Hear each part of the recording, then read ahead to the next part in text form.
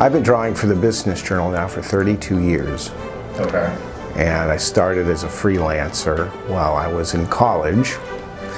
And I've contributed to just about every issue since March of 1987. I've always drawn. Oh, okay. I've had no formal training as an artist, which is probably evident in my cartoons, maybe.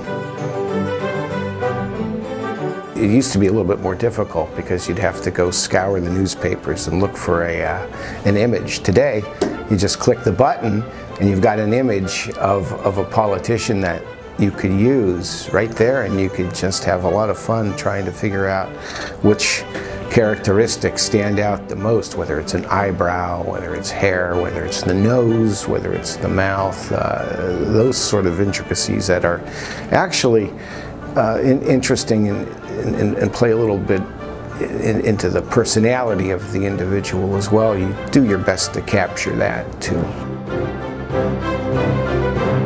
The physical aspect of putting pen to paper and so forth doesn't take you very long. The long process is brainstorming an idea and then formulating that idea first and doing a couple sketches and kind of position that the way you want it, and then go from there. Once you have your idea, it's basically party time. Yes. Jim Trafficant on television threatened to ram a pen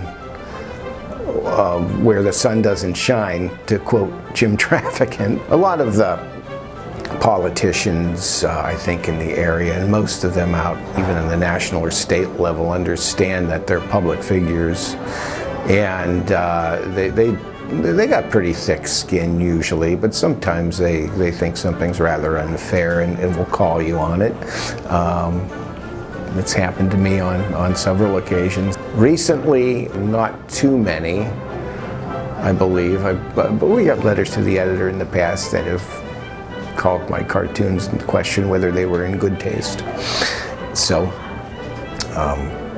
yeah, people get upset sometimes, and people like them too. They always, on the other hand, there's folks out there who say, I like that. So I get more of that, thankfully, than I do people threatening me.